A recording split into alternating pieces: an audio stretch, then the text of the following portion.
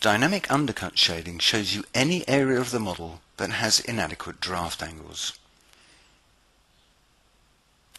Any region that cannot be moulded from the current line of draw is highlighted in red.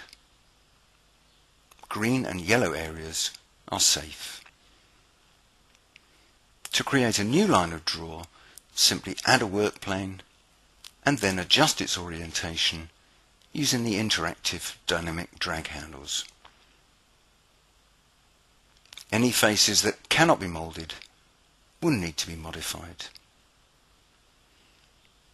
PowerSHAPE will also show you any small radii, either concave or convex, that could be difficult to manufacture on either the core or the cavity of the part.